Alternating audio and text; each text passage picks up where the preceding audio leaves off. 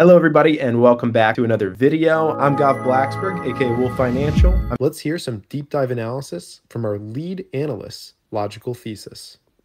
Hey everyone, today we're going to discuss Marathon Digital's profit mirage, what investors need to know.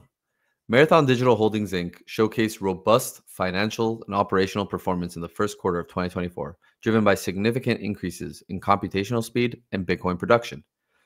Hash rate, a measure for computational speed, surged by 142% compared to Q1 2023. Marathon produced 2,800 Bitcoin, marking a 28% increase from Q1 2023. They also sold 26% of the Bitcoin it produced in the quarter. Revenue soared by 223% to $165.2 million. Net income rose by 184% to $337.2 million, and adjusted EBITDA surged by 266% to $528.8 million. But this is primarily due to a $489 million gain on digital assets from the Bitcoin held on the balance sheet. This is part of a new accounting rule that went into effect January 1st of this year.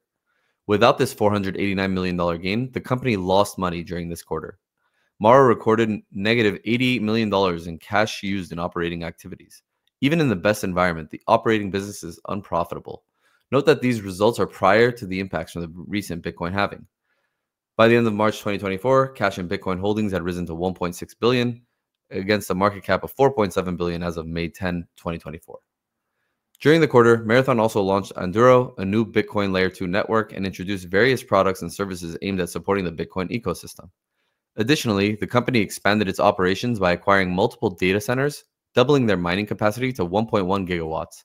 Marathon targets a 100% growth in hash rate, aiming to reach 50 exahashes per second by the end of 2024.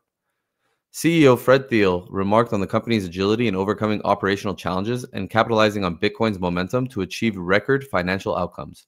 With the expanded capacity and computational speed, Marathon is positioned to offset the reduction in earned Bitcoin following the recent halving. Despite the strong growth metrics, the stock trades at approximately 3.3 times enterprise value to 2025 sales multiple. Note that sales is a better measure for valuation rather than earnings, since earnings are now greatly impacted by the changes in fair value of Bitcoin. At the current growth, this company is optically cheap, and with increased operating leverage, we expect the operating business to turn profitable.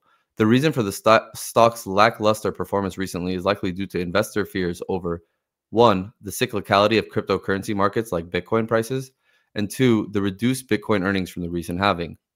This essentially becomes a bet on Bitcoin prices, since that is how this company will go from a mediocre operating business to a money printer.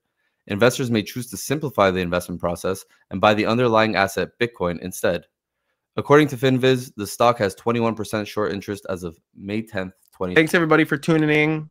Make sure that you subscribe to the channel that you're watching this on. If you want more great ideas and education around finance, go ahead and hit the subscribe and like buttons.